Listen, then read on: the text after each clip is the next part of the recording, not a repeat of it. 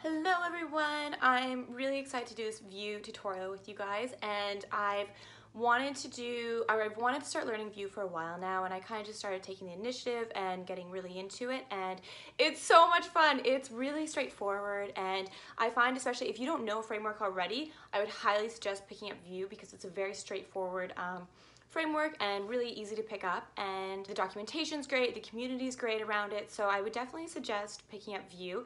And if this is your first time learning Vue or the first Vue tutorial you're doing, welcome.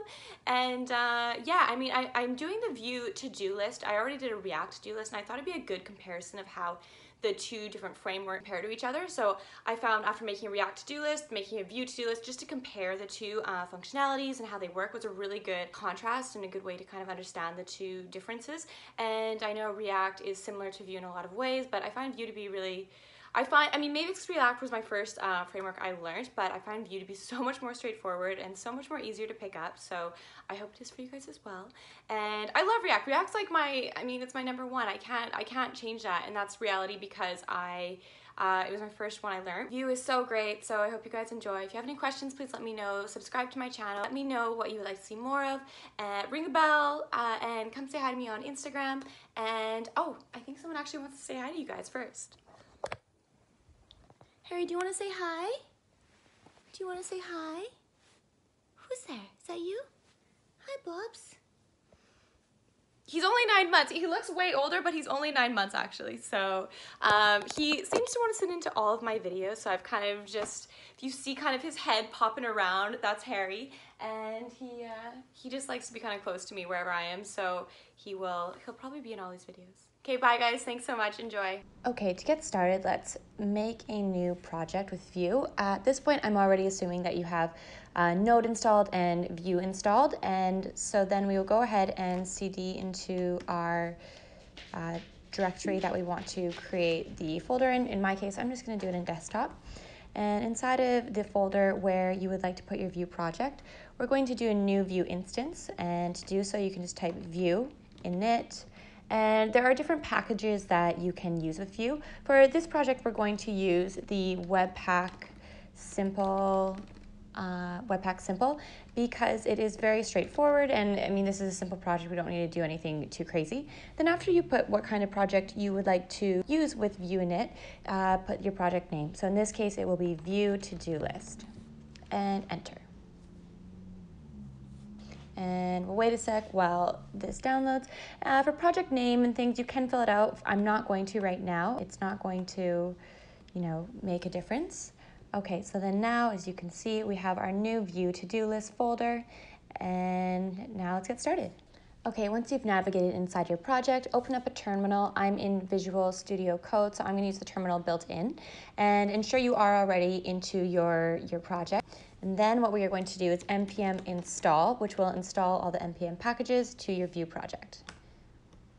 And we'll wait, and I'm going to fast forward so you don't have to watch this very slowly. Now that we have done npm run dev and our server's up and running, let's go into source, the source folder, and specifically let's click on app.vue, and this is where we're going to be doing all of our coding. Today we're going to be using the template here, as well as the script for our JavaScript and style. However, because right now it's set up for the Vue kind of homepage they have as a standard, let's get deleting some of these things in the template. So let's start by deleting everything inside of the div with the ID app, and as well inside of your script, delete the message, and inside of your styling, let's delete all the styling now. Okay, perfect. Now we can get started. Okay, to start with, inside of our return, in the data area is where you're going to put things such as our new to-do, where the user will constantly be changing, and it will be where our input form will be kind of connected to our input form. So for example, in this one will be new to-do, which will be an empty string to start with. However, that will change as the user is inputting text into the input tag. As well, let's have a list of existing to-dos, which will really be an array of different objects that are the to-dos, and that will be text. And let's say the first one will be get groceries, and they will each have an ID, so we can uniquely identify them, and this will come in handy, especially when we will be deleting them as well and enabling that functionality. Let's do run errands with an ID of 1, and let's do copy and paste. Let's do walk dog with an ID of 2. Okay, great. Now we have some data that we are returning, a new to-do, which we will be filling out, and existing to-dos, which already exist and will show up on the screen already. Now let's get into the template part of things, and let's create a div to start with that will hold everything. I think I'm going to download Bootstrap actually, so I can put a container here. So for now, I'm just going to put a class container, and then we'll add Bootstrap afterwards to kind of make everything look a bit prettier. And then we will do a H1 to have a heading of the to-do list that we're creating, and let's just call this to-do view because, it's fun and it rhymes. Okay, so then let's start making an input form. And inside of this input, which is a self-closing tag, we will have a class, and we'll just call it input, and this will be for styling purposes. And as well, let's do something called V model, and that will be equal to the new to-do. Okay, and a little bit about vModel. So vModel is a form input bindings, and it will create two-way bindings on the form input. So basically, the input that we have, or the vModel new to-do, will be related directly to inside of our data. We're returning the new to-do. Same, these two are the exact same. So they're binding them together, and they will allow whatever is in our input to be bound. Okay, so moving on, let's create a button for adding the content that we're putting into our input button, and inside a button, let's have a class of add button, and let's just say add. So we can just add the items from our input.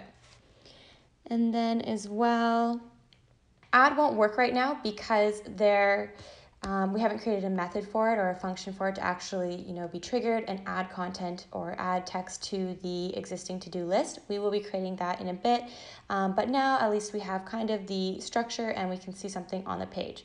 So if we navigate back to our local host 8080, we can see we have to-do view, and we have an input form with an add. So you can say hello, and we can click add. It won't add right now, but just so you can kind of see that we have something on screen, and I find that easier to work with then after you can kind of see something visually and kind of iterate on that. So now let's get the list of existing to-dos to start showing up on our page since we have already created them.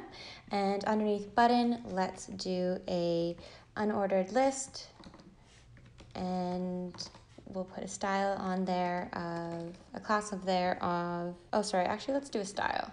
Let's do style, and that will be equal to list style type, which will be none.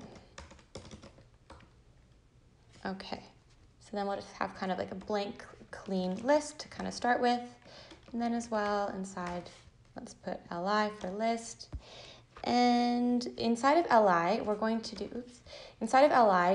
do something called a v4, which will be equal to to-do in existing to-do. And a little bit about what this is a v4 is pretty much like a for loop. It will basically iterate over or render a list of items based on an array. So for example, in this case, the existing to-do array down here, v4 is iterating over it, and the to-do in existing to-do is each individual to-do. You can name this pretty much whatever you want. It's just to say each individual item will be getting iterated over in the existing to-do array. So then inside of this, oh, and by the way, I know there's a line here, like a red line. It's just my prettier. It's not, or my ESLint, sorry. It's nothing to be worried about. It's not a bug. It's not an error. It's just the way I have my dev set up. It looks like a little bit scary, but just ignore it. It's really not. So inside of here, let's do span. And in our span tag, let's do 2 curly brackets.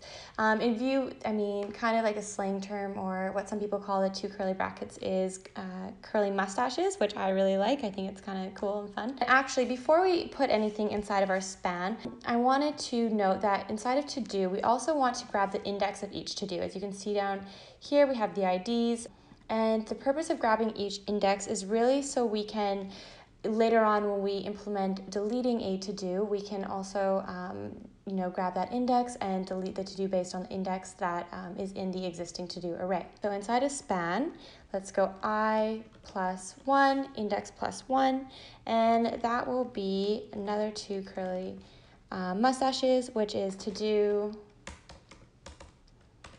text. And what this is doing is it's taking the to-do item that we have created here. So for each item that's the to-do, we are getting the text from the existing to-do array. So right down here. So this text is from this text down here inside of existing to-do. Okay, so now let's save that and go back to our server, and we can see that we have our new list of get groceries, run errands, and walk G-dog. What about just walk dog? Great, so now you can see we have our list formulated and our input and add. There's just no functionality, but that will come next. Let's start creating some functionality, but to do that, let's create some methods. And methods really are an object that will hold all of our functions that we'll be creating for this to-do list. So inside of methods, let's have a function called add, and this will add any of the text that a user puts into the new to-do to add to the to-dos. So add will access the existing to-do array, and inside of that, let's push some things. Okay, so let's push text, and it will be this dot new to-do. And right now what we're doing is pushing the text of the new to-do into the existing to-do array. As well, we would like to do that for ID because we have ID as well. And to do that, in this case, let's use date. I find that to be an easy one to use. So new date and the value of, and that will ensure that we have a unique ID for every different new to-do that we input.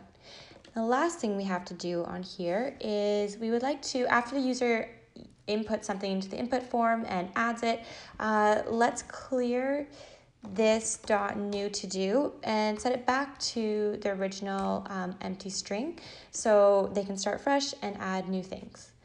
Lastly, inside a button, we need to start enabling this or have an event handler so this button actually will call the add function we just created. Okay, so inside the button, let's add a V on click.